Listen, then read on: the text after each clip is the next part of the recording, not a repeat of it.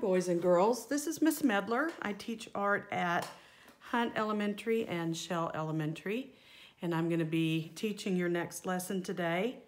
Today, you're going to make something called a radial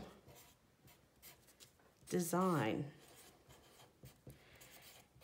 And a radial design, the word radial means round. A radial design starts at a point in the middle, and then it radiates out from that middle point, kind of like a target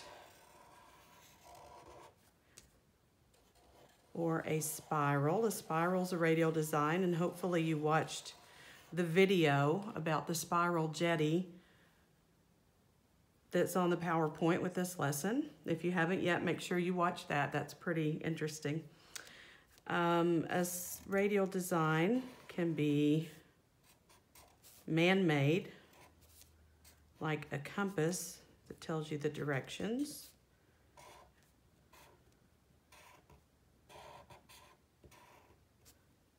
Or it can be something that you find in nature, like a spider web. There are lots and lots of radial designs in nature. So you can see it's starting from the center point and radiating out. Have you ever watched a spider build its web? It is pretty interesting to watch. And then something else you might find in nature that is a radial design. Some seashells like this that are a spiral that start in the middle and work their way out in a circular fashion. And then what we're going to use some different materials today that you may not have used before. We're going to use something called fibers. And fibers come from nature originally, such as cotton, which is a plant, or they can come from animals, like a sheep. It's wool. When you shave the wool, then that gets woven into material. So I want to show you some different ideas that you might start with. What I like to do is kind of pretend like I'm on a scavenger hunt, go around my house and see what I can find. So some of the fibers I found inside my house and some of the fibers I found outside my house. And let me show you some of the things I came up with, and then I want to see what you come up with. So here are a few of the things I found. This is a really interesting kind of fabric, kind of stretchy, made up of fibers, the long skinny pieces. That's what a fiber is. I found some ribbon. I found some handmade paper that I cut into strips, and you can kind of see the fibers in the paper as well. Found some string and some material that I cut to use for my design. I even found a mouse because I have cats, and this is made out of fabric. So it's fibers. I could use that in my design if I wanted to. You can also go outside, find some plants. Plants are made out of fibers. And you can use things other than just fibers in your design if you want to. Some twigs. Found this really cool acorn. Some kind of seed pod. And then this is kind of like the wool that comes off of a sheep. This is actually off my dog, but she's kind of like a sheep. She's got so much fur.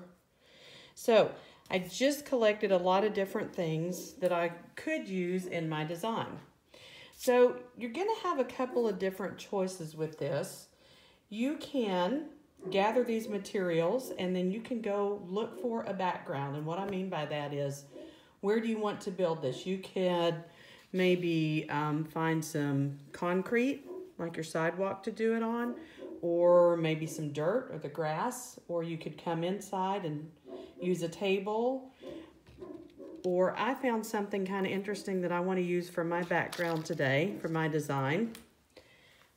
And it is a roll that I got at the store a while back that I already had. And this is just shelf paper. It's what you put on a shelf inside a cabinet to line the shelf with. And I like the color of it. I like the texture, which is how it feels. So I decided I would use that for my background. So what I did was I took it and I cut it into a circle shape. Since we are doing a radial design, we're doing a circle. Okay. And the other option is if you didn't want to just build this on a different background and take a picture of it, because what happens is when you take a picture of something like this, then the picture becomes your artwork. So that's one choice. The other choice is you could find a piece of paper and glue everything to it to make your radial design if you wanted to. That is just going to be up to you.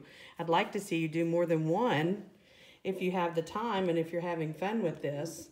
And that way you could take lots of pictures and upload them and let us see what you come up with. So like I said, every part of this does not have to be fiber. If you can find some other cool things that you want to incorporate into your design, that's great. This is a rock, actually, that it was my mom had. I don't know where she got it, but I think it's pretty cool since it does have a hole in the middle. So I'm just going to use that. I'm going to use that for the center part of my design. I've also taken some material, some ribbons, and I've already cut them into smaller pieces in different shapes that I think I want to use in my design. I'm also thinking about color, what colors I want to use. Okay, so what I'm going to do now, I think I have all my materials together, so now I'm going to start building my radial design using some of these things that I've come up with. So I like this rock in the middle. I think I'm going to start the next part with this handmade paper. So you might need some scissors as well for this project. And I'm just going to pick this up for a minute and slip these right underneath it. Like that. So basically, just have fun with this. See what you can come up with. See what kind of ideas you get from looking at the different objects that you found. And I also want to really emphasize that before you start cutting anything, please make sure that you get permission from your parents before you cut anything up. And hopefully they can kind of work together on this with you, and maybe you can give each other ideas. Okay, I like the way that looks. I think I'm going to add these little green, shiny kind of netting that I cut circles out of on top. I like the way that looks. And the thing is, if I don't glue this down, or even if I decide to later, it's kind of fun to move it around and play with it. So even if you decide you want to make something that you glue on a piece of paper, go ahead and try laying it out first to see how it looks, to get an idea of how your design's going to end up, and that way you can change it around if you don't like it. I love this bright material with different patterns and designs and colors, so I'm going to add this in here to my radial design. Yeah, I like that. Really gives it color really pops. I found this really cool ribbon that's very sparkly in red, so I could lay it on top like this, or I could turn it. I kind of like it as a diamond or a rhombus. And if I don't like the way something looks, I just take it off and try something else. That's the fun part of this. It's just experimenting and discovering different things. I had a little gold ribbon that I also cut up. I think I'll add that on the red. And then I decided I wanted something else to go in that hole right there for the center of my radial design. So I went outside, and again, don't do this without permission. I went outside and I got something really pretty for the center of my radial design, and that is a flower, because a flower is also a radial design. I think I'm going to cut the stem on that a little bit so it'll sit in there straight. Yeah, I like that. Yeah, because a flower also has a center and radiates out in a circular direction from the center. So there is my radial design, at least my first one. And what I'm going to do now is take a picture of it, make sure that I really hold my camera over the center of it, hold it still, and take a good picture of it, maybe more than one, and then decide which one I like best. And then start over, try something new, try a different design, different colors, different materials. Take as many pictures as you can and let us see what you come up with. And I hope you have a lot of fun with this project. I had fun with it. I'm going to do some more. So happy creating. Bye-bye.